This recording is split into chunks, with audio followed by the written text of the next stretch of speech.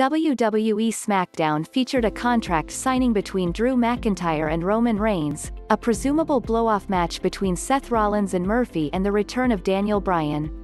Friday Night SmackDown marked the final WWE television broadcast before WWE Survivor Series 2020.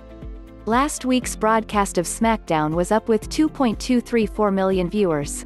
10,817,143 views, up from 10,817,143. Given how much WWE books black wrestlers in blocks, I'm becoming increasingly suspicious that WWE will move forward with Big East and the Street Profits as the New Day and pray nobody notices. The New Day walked onto SmackDown with little to no explanation of why they're on the blue brand. The second Sami Zayn got involved in the opening segment, he had to know he was going to get roasted badly, and that's exactly what happened. I love all this brand pride that is just now starting to develop days before Survivor Series. The New Day and the Street Profits have zero negative tension between the four headed into Survivor Series, although they did try their best with an inevitable miscommunication spot between Kofi Kingston and Montez. Dolph Ziggler was in perfect position to break up the deciding pinfall and couldn't be bothered to do so. Daniel Bryan's last return happened amid a sea of wrestlers in a throwaway segment. This time around, it was done backstage with a mask on. WWE really needs to start giving Daniel Bryan his damn respect. Sami Zayn made more enemies tonight than just about every heel in WWE currently has. The Survivor Series qualifying matches on SmackDown have just become one big game of musical chairs, with yet another last chance qualifying match.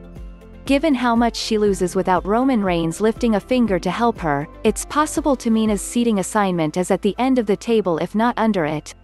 Segments like these, especially with soft-speaking badasses like Roman Reigns and Drew McIntyre, are a blessing because both get to use their inside voices, and that's all they need.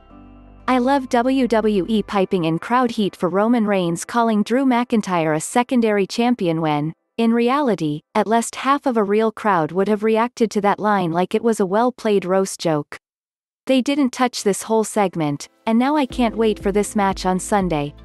Seth Rollins brought up some sound points about Murphy betraying him despite saving his career. By the end of the promo, Rollins was almost the more sympathetic figure.